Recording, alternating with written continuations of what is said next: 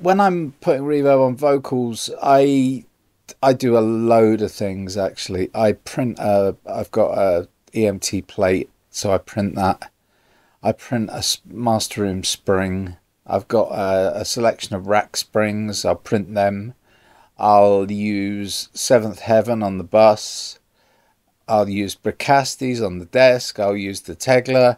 I mean, there's no kind of limit. And then I'll use delays that will only be reverb. You know, there won't actually be any delay in the signal.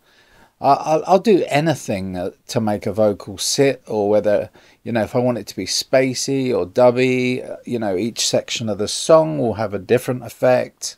There's really no end to what I'll do to make something sound interesting. Only when you start basically can you build up and get more complex with what it is that you're trying to achieve. By the end of it, you understand kind of what non-linear verbs are and how you can make bass drums that sound like Prince and things like that on the AMS.